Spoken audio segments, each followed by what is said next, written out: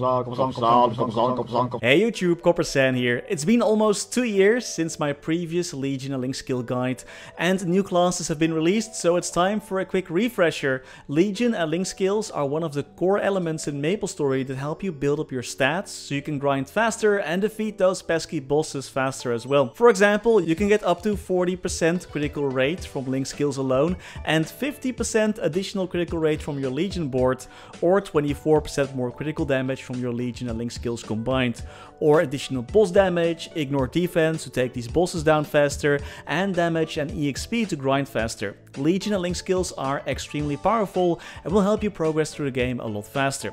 But before we're diving deeper into that, today's video is sponsored by Awesome.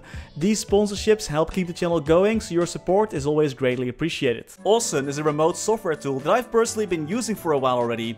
Using Awesome, you can connect your phone to your desktop and then remote control your desktop from your phone. I use it for my daily login in MapleStory when I'm not home, or when I need to access a file on my PC that I forgot to transfer. As a kinda chaotic person, it's pretty nice to always have my desktop available, even when I'm at work. I'm using the game version of Awesome because with this version I can create a custom keyboard so I can, for example, play MapleStory on the go, even the more button-intense classes. You can edit them on the fly to suit your playstyle, and in case you want to switch games, like to WoW or TFT, there even are some pre-made presets available for more popular games. Awesome has different plans available. The free plan covers remote desktop and files, the pro version contains Android device support and remote CMD, and the game version that I'm using allows for way better controls while gaming and custom setups. They also have other useful tools like this smart plug that allows you to safely turn on and off your computer once you're done.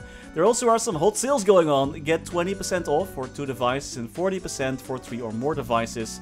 And if you're not convinced yet, there is a code appearing on the screen right now to get a 7-day free trial of Awesome Remote Gaming. This is only for the first 200 people, so act quickly. Head over to the Awesome website, click on rewards, sign in, and that's it, you're done. You can then easily set up your own screen mirroring with your QR code. There is a link in the video description and top comment. Again, many thanks to Awesome for sponsoring today's video, and now back to the topic itself. So the first thing any Mapler should focus on, in my opinion, is their Link skills, as those provide the biggest buffs the fastest, so you get the best buck for your time. And your Legion will grow alongside it anyway. Link skills unlock for any character at level 70, the second level of your Link skill unlocks at level 120, and some classes have a level 3 Link skill that unlocks at level 210. No one knows why some have and some others don't, just GMS things I guess. Some Link skills can also be stacked. These are all Explorer, Knight of Sickness and Resistance classes Link skills. Each stackable Link skill only goes to level 2 per character, so if you want to, for example, have a level 6 Explorer Thief Link skill, you need to get 3 Explorer Thieves to level 120 at least. If I were to fill up my Link skills first and you want to focus on grinding, I would first go for the Aaron Link skill and get this one to level 2. This one increases the EXP of combo orbs, which is pretty powerful in the early game.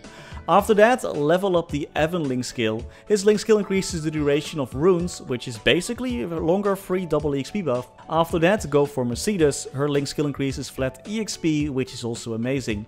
All 3 of these Link skills can go to level 3, which I highly recommend getting, but there is no rush, as I know this will take a while, especially if you're just starting out. The next Link skill that is generally good for most classes is Phantoms. Unless you're already rocking a 100% critical rate, the Phantom Link skill will give a huge boost in power, since critical hits just deal that much more damage. Plus, once you have max or close to max critical rate, get the Kinesis Link skill. This one increases critical damage by 4%, which doesn't sound like a lot, but it really is a lot. The Phantom Link skill goes to level 3 and the Kinesis Link skill only goes to level 2. And if you're in need of even more critical rate, the Explorer Archer Link skills can stack up to an additional 10% critical rate, but you'll need to get 3 Explorer Archers to level 120 for that. The Beast Tamer Link skill also increases critical rate by 10% at level 3 and gives more bonus stats, so I would recommend going for that one first if Beast Tamer is available. Once you've done all of that, go for your flat damage increase Link skills. These are the Demon Avenger Link skill that can go up to level 3 for a massive 15% damage increase, and the Kana Link skill which gives a flat 10% damage increase at max level 2. 2 other great Link skills for mobbing are Nature's Friend, which is Lara her Link skill. This Link skill gives a damage buff and a normal monster damage buff every 30 seconds. Bravado from Hoyoung is also pretty interesting. This Link skill increases your damage by 14% against monsters with full HP, which is great if you barely cannot one-shot monsters, and both Link skills go up to level 2. Once you have all of those, it's time to focus on your other damage buffs. Arc also has a great stacking buff that will last for 5 seconds, but if you keep attacking it, it will just stay stacked forever. This link skill goes up to level 3. After that, I recommend looking into the Cane link skill and Ilium link skill. Both increase damage after a while, and Ilium, his link skill, increases your damage if you move around, which doesn't really work for some classes that stand still a lot. Both will go up to level 2. If your class has any form of a debuff, the Thief Cunning link skill is also pretty good as well. These are the Explorer Thief link skills, increasing your damage by 18% for 10 seconds with a 20-second cooldown when you debuff an enemy. Flat stat link skills, like the Explorer Pirate link skill, are okay-ish early on, but it's so much work to get that one to max level for only a few stats that I wouldn't say it's worth your time. Same with the Xenon link skill, which only gives a 10% increase of stats, but early on that doesn't really matter that much for you. Keen Edge, Hayato's link skill, also gives flat stats and magic attack and weapon attack, which is not bad, but I would rather go for damage myself. When you're bossing, the same logic applies for your link skill. First go for critical rate from Phantom, Explorer Archers and Beast Tamer if you want to. Beast Tamer's link skill also increases boss damage and takes less time to get compared to the Archer one, so definitely go for that one if you haven't got it yet. Then you want to go for Ignore Defense. The more Ignore Defense or IED you have, the more damage you'll do to those boss monsters that have a very high defense. If this stat is too low, your damage will get reduced significantly. First, get the Luminous link skill to level 2 or 3 if you want to get 20% more IED. The Hoyon link skill increases IED by 10% as well. The Explorer Magician link skill increases IED and damage by 9%. And the skill is a debuff, so you can use it if you don't have a debuff of your own to proc your Explorer Thief link skill effect. This one works great in combination with each other. Zero's link skill also increases Ignore Defense by 10%, but it's the weakest out of all the IED increasing link skills. To get even more boss damage, get the Demon Slayer link skill to level 3 for 20% more boss damage. Another insane must-get bossing link skill is Terms and Conditions from Angelic Buster. This skill increases your damage by 60% for 10 seconds. It can go up to level 3 and is massive for bursting down these bosses faster. It'll increase your damage by a ton.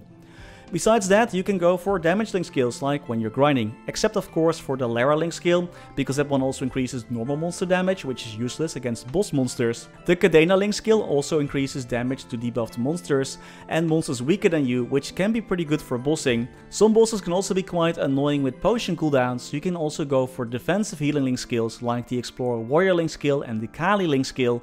But those are kinda if you or your party has healing familiars. By the way, the Adele link skill also gives boss damage, and this increases the more party members there are, up to 12% more boss damage, which is great for party bossing. When you're fighting bosses like Magnus, where you're spending a lot of time dead, get the resistance stackable link skill. The skill makes you invincible for a short while when you die, up to 8 seconds, if you have all of the resistance classes, so you can chill a little bit before you go ham again. And finally, I want to mention that there are link skills that give elemental and status resistance. These are the stackable Knight of Cygnus link skills and the Mihal link skill. Getting more status resistance can mean life or death at higher level boss fights. Check those out if you're looking for more of this stat. Special shout out also to my boy Kaiser for having a link skill that increases HP, which is practically only great for Demon Avenger and maybe Kana a little bit. And then there is Legion. Legion is amazing, and the more characters you have, the better your Legion will be. At certain milestones, you can rank up your Legion to increase the grid size, and this allows you to put even more characters on the board to get even more bonus stats. You can also get Legion coins with the system that can be used to get, for example, drop and meso coupons, flames and epic potential scrolls, and even level up potions that can double as EXP buffs.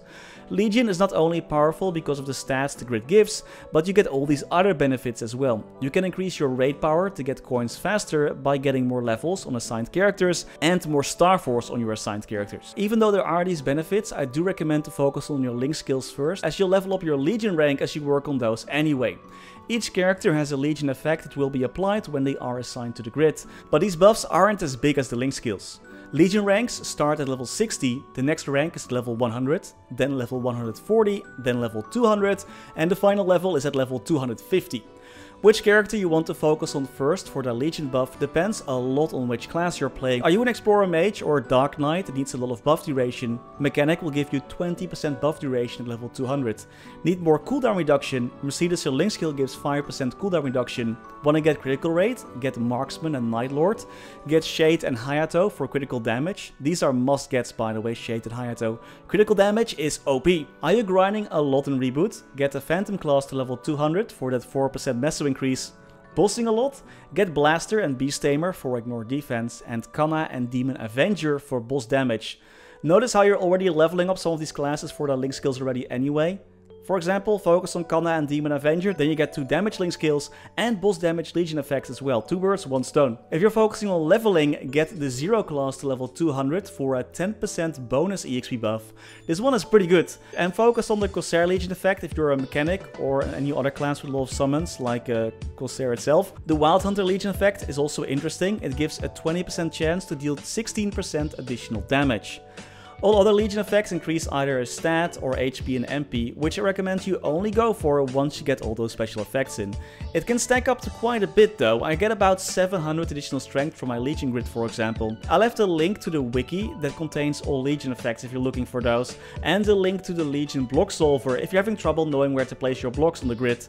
By the way, for the grid stats themselves, go for your main stat and attack or magic attack depending on your class. It doesn't matter if you focus on your stat or attack first, both give about the same increase. Which part of the grid you want to focus on after you free up a bit more is up to you. I have 2 grids, one for bossing and one for mobbing that gives more EXP and focuses more on normal monster damage. And that was all I had for these systems for today. I hope this video was useful and that it helps you along the way. Thank you so much for watching, and as always, special thanks to our members for making these videos possible. Special thanks to Niels de Coninck, Raar maar waar, Sebastian Hanoy, Jesus Rodriguez, Claudie Mora, Wiley, Riser Are You, BackSpaceOTI, Ziggy Deer, Historycanon, Saffronyx, Flidiot, Knifesu, Cloudfix, Sir-Tito655, Michael Machaka, Ryalias, Afterlord, Betrayal 1489, Silvio Nato, Striker Elk, Tidal 1 Pun, Victor Sundstrom, Mathias Simonsson, Mr. Anark, Brendon Games, The Passenger, Kani Wu, Max Bernhardt, Muka 1017, BNB King, Scotty Flies Fast, Gabriel Eck, Fecko, Vake Botnet, Dante Victory, Mathinu Dev, Snack HBG, Only, Lord Fazil, Pats D. Kaiser, That Archie Guy, Louis Bento Brandao, Snufflepop, Tails Curspet, The Wolf Drake, Gabriel Wolf, Pre-Big Bang, Best Guild Luna, Casual Volk, Quinn, Migu, and Mark Sette.